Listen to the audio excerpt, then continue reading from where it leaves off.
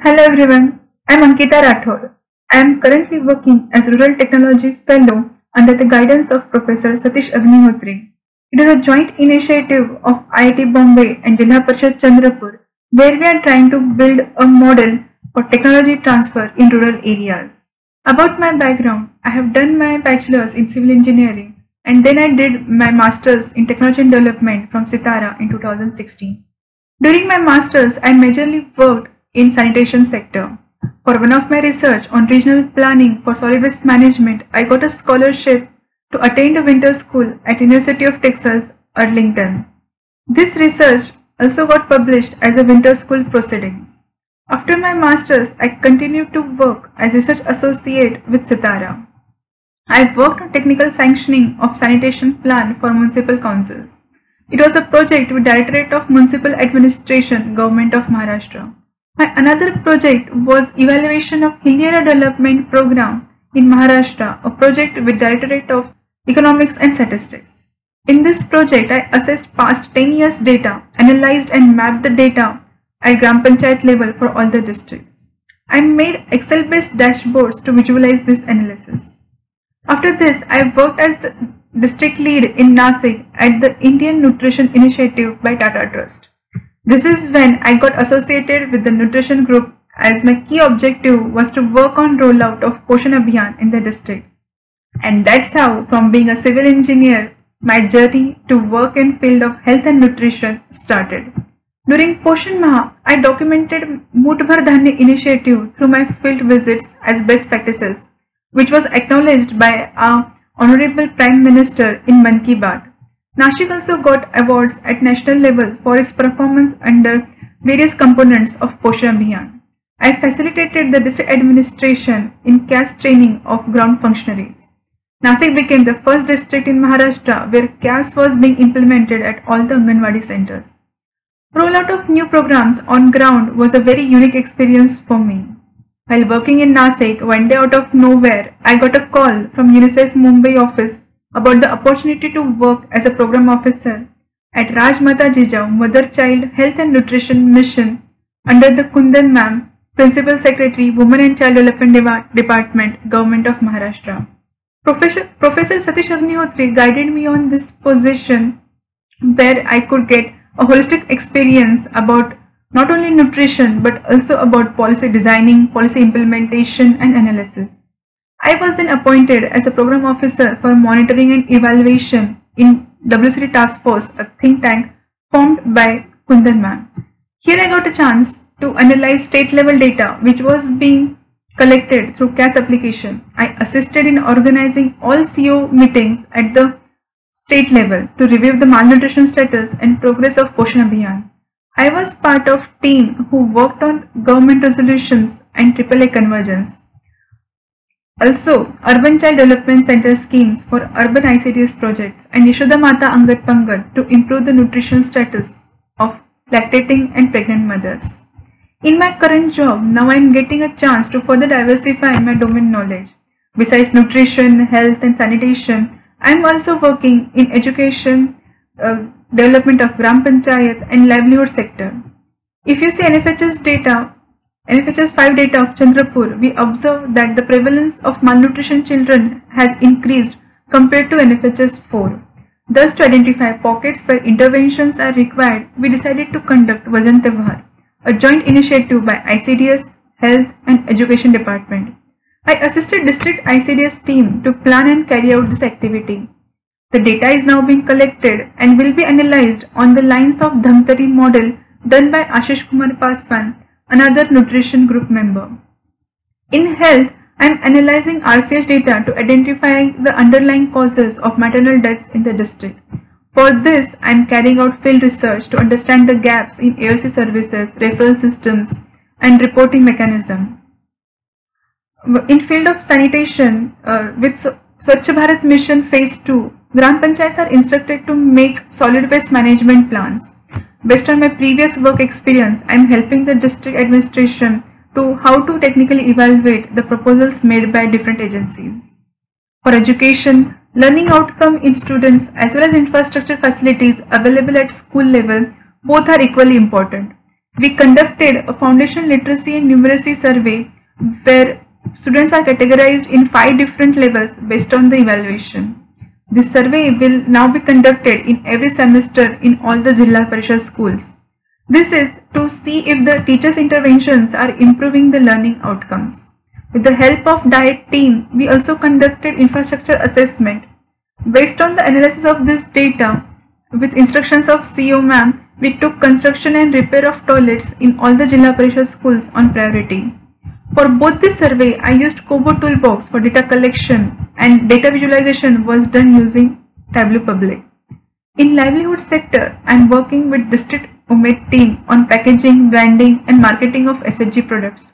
For trial run, we organized a mini Saras in Jilla Parishad premises, in which around 150 SHG products were brought and displayed by all the 15 blocks of the district. Just in this 3 days activity, there was a record collection of 3.5 lakhs. This really gave us a confidence that we can have a small SHG mart at the district level. The last project, which is very close to my heart, is about transforming 5 Gram Panchayat per block into model Gram Panchayats. This project will be majorly implemented by block development officers, where they will work on different aspects at Gram Panchayat level. I helped in designing the indicators based on SDG goals. We are now conducting progress meetings every month. All these projects are being carried out under the guidance and supervision of CEO Jilla Parishad Dr. Mitali Sethi ma'am. It takes many discussions, review meetings and field visits to get some impactful outcomes.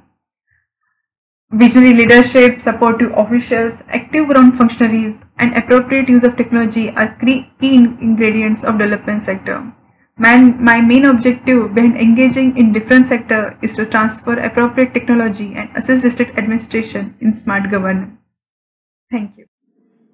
Hello everyone, my name is Ashish Paswan. Currently, I am working as a state MIS consultant at UNICEF Raipur office. I have done my BTech from IIT Kanpur and my MTech from Sitara IIT Bombay.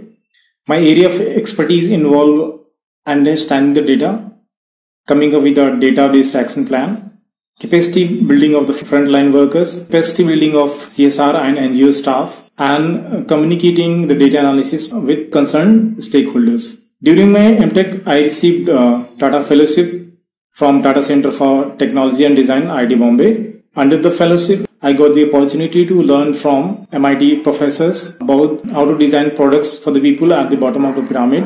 And we prototyped a product for visually impaired people, of which a publication has been done in the EEE journal. As a part of my MTech thesis, my task was to come up with a product-based approach to tackle child malnutrition. So I developed a health drink for moderately acute malnourished children. For my MTech thesis, I was recommended by Professor Anjisa, my guide, to learn about science behind child malnutrition from Dr. Rupal Dalal ma'am. She invited me for lunch and we had discussion and I got the task to read a paper. That's how within 3 hours I learned about science behind child nutrition. Also, at the end of my MTech, I met Professor Agnihotri. When he presented his work, I was quite interested in his approach to tackle child malnutrition at administrative level. So when I received a call from Professor Agnihotri that whether I was interested in an opportunity in nutrition sector, without any hesitation I said yes. And that's how I became first UNICEF fellow. So as a part of UNICEF fellowship, I worked with Dhantari district administration, where the task was to come up with a data-based action plan through Vajan Tewar data. My work at Dhantari district has been presented in 2 international conferences, one at Oxford University and one at Dublin. The work has been published as conference proceeding. Later, as a research associate, I work with Azim Premji Philanthropy Initiative, APPI, Odisha, where I was given the task to come up with a block level nutrition action plan based on the concurrent monitoring data as well as data available in the public domain. During this period, I have worked with organizations such as Coalition for Food and Nutrition Security, Delhi office, and capacity building of CSR and NGO staff.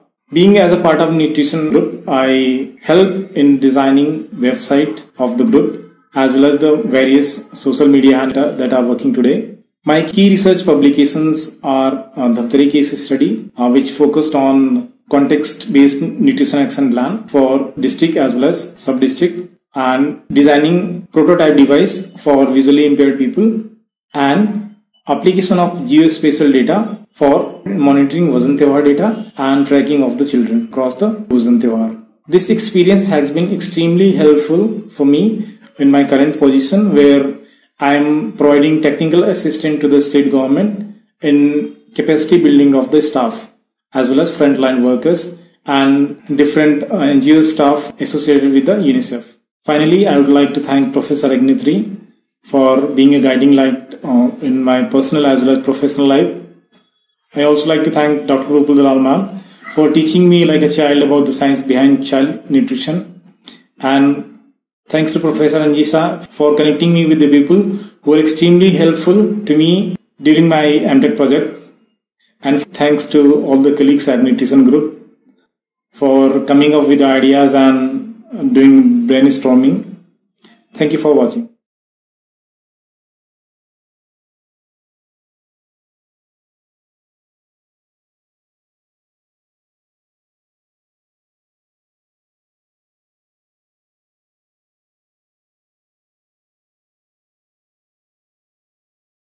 Hello all. Now in our analysis of the journey between NFHS 4 and NFHS 5, we are moving to individual states. And in that individual states, we will begin with Maharashtra. Maharashtra is a representative state in many senses. It is not a southern state, it's not a northern state, it's somewhere in between. It's a prosperous state. So let's see how it has performed. We will begin with map of Maharashtra with districts as units and see how is the story unfolded. To begin with, we look at children under 5 years of age underweight. Now in the NFHS 4 and NFHS 5, using the same cutoff, we see that in NFHS 5, actually a kind of decline has happened. The greener belt of western districts has shrunk. We also see a corridor which can be called the west-east corridor, roughly Nandurbar to Gadchiroli or Thane to Gadchiroli if you like. But that has gained during this transition. So in a sense, the eastern belt has gained while the western districts have shown considerable decline.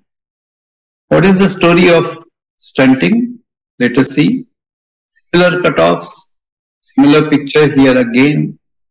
We notice gainers in the eastern belt, particularly notice this Nagpur, Bhandara, Amravati green patch, while the greener patch of the western districts in NFHS 4 has now shrunk. Interestingly, the largish red contiguous patch in NFHS 4 towards northeast has actually turned into a yellowish zone. So this is something which can be considered heartening. When we come to wasting, the story again, there is an improvement in the western districts this time, barring Pune. So my friends from Pune who are very fond of saying Pune Tethe Kai Pune, that is, there is nothing which is deficient in Pune. We may point out to them that Pune needs to improve its performance as far as wasting is concerned. The northern districts this time haven't fared that well. And we again notice this west-east corridor, which will be a recurring theme, as you would notice as we go along. The story in severe wasting, this is more worrying. It's a matter of concern. If you notice, there are losses in the western districts, and we also see a largish waste east patch. Now, if severe wasting hasn't declined, or in fact has gone up, and wasting has declined, again recall, it would mean that the severely wasted children as a fraction of overall wasted children has gone up. We need to look at this with some concern. The story of undernutrition is one. We also need to look at what NFHS tells us regarding the child mortality. Basically, three components: the neonatal mortality, the infant mortality rate, and the under 5 mortality rate. Now, here, we do not see any marked change in the mortality regime for the children. For a state like Maharashtra, this would be a matter of concern, because as the child mortality, different segments start coming down, the climb becomes more steep. It becomes more uphill. So therefore, more efforts have to come in. The second worrying factor that you notice is the gap between the urban and rural is very marginal for Maharashtra. Now, it may speak well of the rural segment, but does it speak so well of the urban segment? Because traditionally the urban mortality rates, whether it was neonatal, whether it was child, or whether it was under 5, had been less in urban segment and higher in rural segment. So it's, in a way, are we looking at the story of urban being the rabbit who halfway through the race happily slept on the mound, while the rural tortoise kept on steadily moving. I'm not talking about who wins the race, but at least they are making advances. So I think this is one area which should be a matter of concern. And for a state like Maharashtra, a infant mortality rate of 24, etc., is not a very satisfying figure. We should move towards southern states. It should come down to 14, 15. And the dream obviously should be eventually going to single digit. But that's story for some later date. We now come to anemia. We have seen at the all India level that NFHS 5 data has shown a sharp increase in anemia. In Maharashtra, we have done a slightly different way of visualizing the map. If we keep the NFHS 4 cutoffs as the same, entire state goes red, because more than 55% of children in the 6 to 59 months being anemic, that happens across the state. So another map gives a slightly different perspective as to how much relaxation in the cutoff can you give. It's like grace marks so that more children pass. If you do that, then there's a very different cutoff, not a very happy situation, but it gives us a semblance of similarity. But then this is something which one needs to worry about. I had earlier commented in the context of all India analysis that are we looking at some systemic addition or some systemic issue which has overall jacked up the anemia level. But that's something which will require a deeper study. Till then, if we are taking these figures seriously, anemia is a matter of concern.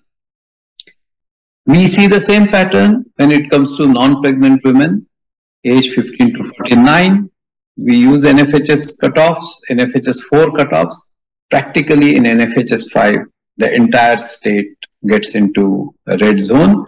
Yes, a small patch on the coastal western side holds out, but it's a small consolation. We see the same pattern, pregnant women 15 to 49 who are anemic. Here, we see a number of districts where the data are not available. Now, this is something which one has to be a little concerned about, but the pattern that we see, there is a similar story. Those districts where the data are available. When it comes to all women who are in the age group of 15 to 49 years, we again see a worrying increase. And this time again the Nandurbar, Gadchiroli, West-East corridor, which comes in our story often, is once again seen here. And finally, we go to NFHS 4 and NFHS 5.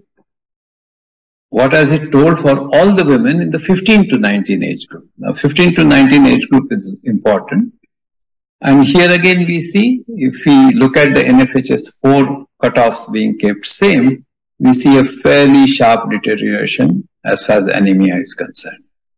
But this anemia story needs to be looked at a little more seriously, because once again, one would like to submit that the two patterns don't gel. Stunting, wasting, underweight coming down, and anemia going up. Mortality levels haven't come down, but they haven't gone up. Anemia has gone up considerably. So the anemia story will require some more detailed analysis. I think this analysis at the state level with districts as a unit shows us that even within a state there is considerable geographical diversity. So we will now, from the western region, move to other regions, take one state each, and see how the story unfolds. So keep watching this space. Thank you very much.